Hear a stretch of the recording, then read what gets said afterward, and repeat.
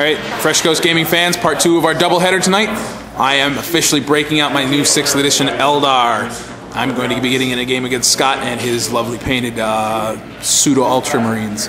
So let's take a look and see what new toys I get to play with today. Alright, we're going to be playing 1,500 points today. Just a small quick game because it's getting kind of late in the night. My 2 HQ choices, I have 2 spirits here, so they're going to be proxied by the 2 warlocks in front.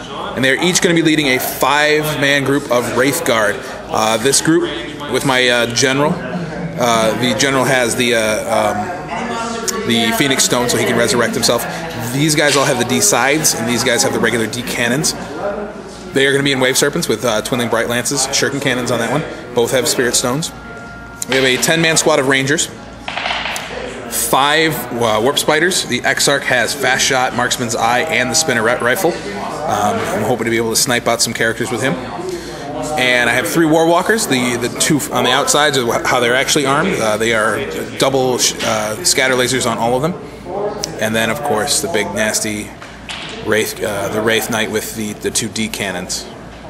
All right, 1,500 points. We'll do Psychic Powers during deployment. Let's see what Scott has brought. All right, here we have Scott's pseudo Ultramarines. Blue and red paint scheme. They're very, very meticulously well painted. They're going to be led by Chaplain Digi-Weapons. I apologize for not having fully painted Terminators. He's working on them still. We kind of sidetracked him with Infinity. Scott is a very meticulous painter, like I said, so it takes him a while to get moving. But when he does, the results are spectacular. 5-man Terminator squad, Shooty Terminators, Assault Cannon, Thunderfire Cannon, Dreadnought with Multi-Melta. We got a Tactical squad with a Heavy Bolter, Flamer, and Power Fist. Another Tac squad with Multi-Melta, Melty-Gun, Power Fist. Land Raider with extra armor, Rhino with extra armor, and a Vindicator. Lots and lots of Shooty as well. So let's take a look at, well, we'll come back after deployment, mission, psychic powers, and all that fun stuff. All right, here we are after deployment. I have my 2 Wave Serpents castled up around my Wraith Knight with my Warp Spiders in front. My Pathfinder, or excuse me, my Rangers, I got to use to remembering that they're Rangers, not Pathfinders anymore, are taking up cover in the building.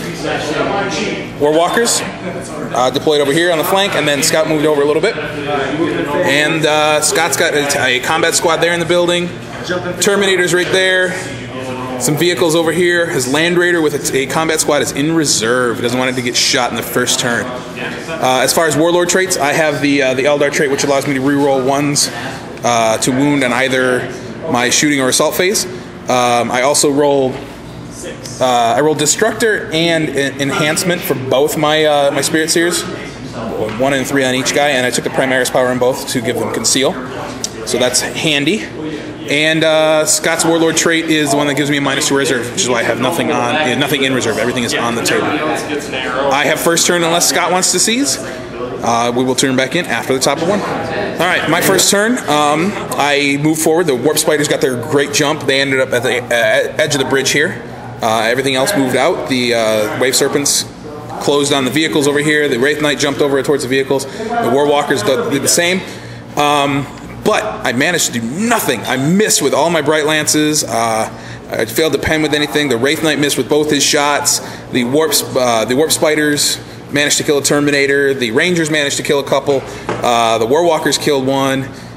What else killed some Terminators? I think, a Bright Lance killed 1. Not a whole lot. Scott is down to 1 single Terminator and the Chaplain, who's untouched. And everything else is just fine. So we're going to move into the bottom of turn 1 and see what Scott does to return some fire. Bottom of turn 1, Scott's armor advanced forward here. The Vindicator and the Dreadnought both took a hull point off the Wave Serpent thanks to the Serpent Fields. The Marines jumped out, got under cover, and snapshot the Multi-Melta and missed. Terminator and the Chaplain killed 1 of the Warp Spiders. And the Marines here in the ruins managed to kill one of my Rangers, and that's it. We're going to move into turn 2 now and see what else I can do.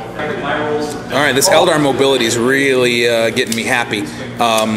The Wraith Knight jumped into the river, took a wound from dangerous terrain, but managed to blow up the Dreadnought with 1 of the Wraith Cannons. The Warp Spiders did their warp jump forward, shot at the Terminators, killed the last of the Terminators, and then did their jump assault move back. Battle focus is great for getting those guys in position, as well as getting the Warwalkers in position. I can only see the 3 Marines through the doorway right there. but they all made their cover saves. They went to ground though, so they are down. The Wave Serpent here. I don't even remember if it shot at anything, frankly. I don't think it did. I think that Wave Serpent didn't shoot at anything. The snipers managed to kill off the chaplain, so I got First Blood and Slay the Warlord all in the same turn. I'm going to move on now to bottom of 2 and see if Scott's reserves show up. Alright, Scott's turn 2. The Land Raider comes on with its tactical squad inside. The Las Cannon's multi-melta heavy bolter all fire at the Wraith Knight. Managed to take a wound off with the Las Cannon. 2 Melta Gunners from the Rhino right here took a shot and took another wound off him, but he's still kicking. Over here, the Vindicator shot its shell at the Wraith Knight also. It scattered and landed on the Wave Serpent. Made my Serpent field roll and took a glance. I actually forgot to roll the Jinx saves on from the first turn shot, so we rolled those right after Scott's turn ended, and I made both of them. So there's only 1 hull point missing off that Wave Serpent. Over here, the Marines shot at and then tried to assault the Warp Spiders. I killed 2 on Overwatch with rending shots, and they failed their the assault roll. Over here, the Heavy Bolter and the Bolters in the Ruins snap fired at the Warwalkers, hit with 1 Heavy Bolter but failed to penetrate, and that's it. Thunderfire Cannon is still in reserve. So we're going to move into top of 3. Top of turn 3, I have everything kind of waltzing this way. This Wave Serpent shot its Serpent field and everything into the Marines over there, managed to kill a couple of them. I'm sorry, it only killed 1. The snipers killed another. They failed their pinning check, so they are pinned. The Warwalkers are shuffling down the river. They actually shot through cover over here at the Rhino's side armor, managed to wreck it, did 5 glances and 3 pens, I think. It made a bunch of the cover saves, but not enough. The Marines piled out and back, but Scott was smart. He put them where I couldn't see them with my D-scythe equipped Wraith Guard, so they just turned and shot the Vindicator along with the Wave Serpent over here. The Wave Serpent blew off its Vindicator, or Demolisher Cannon, and the Deep Sides finished it off. The Wraith Knight blew off the multi-melta on the Land Raider and failed its assault roll. The Warp Spiders that were back here shot at, killed 1 of the Marines. They chose to fail their test, so I had nothing to assault. They just jumped into the building for some cover. And that's it. And because my Wraith Knight has got his tiny little toe in the cover, he's going to get a cover save for next turn. Moving into bottom of 3. Alright, bottom of 3. Scott's counterattack, a little bit more effective. He managed to kill all the Wraith Guard in that unit, but not touch my Spirit Seer. And then over here, took all but 1 wound off my Wraith Knight with some shooting, and assaulting in with his powerful Sergeant in close combat. The Sergeant just managed to get 1 hit. But I won combat, broke him with their Marines, of course. They don't go anywhere, so we're just stuck. Which is good, because I'm still initiative 5. But we're going to move now into top of 4. There is an awful lot of yellow on Scott's side of the table in top of turn 4. Wraith Knight is still stuck in combat with the Sergeant. He killed 2 more of the Marines, and the Sergeant failed to hit him. I stripped a hull point off with the Bright Lance over there.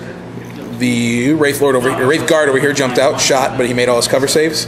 Managed to take out the Heavy Bolter guy with a sniper round, though, from the Rangers. Warwalkers ran up, used Battle Focus, eliminated the squad that was right there through cover. And the Warp Spiders finished off those last 2 Marines there, and they also jumped over here just to give myself a nice field of fire for when that Thunderfire Cannon comes on in the bottom of turn 4. So let's go there. All right, Scott got kind of lucky this turn. Land Raider pivoted and shot, split some fire between my Warwalkers, and took a hull point off the nearest one, and killed 2 of my Warp Spiders with the Attack Marine who decided to show up. Over here, his Marines assaulted through the cover and managed to latch a crack grenade on the back of the Wave Serpent and stun it. Lost a hull point, but I made my Spirit Stone save.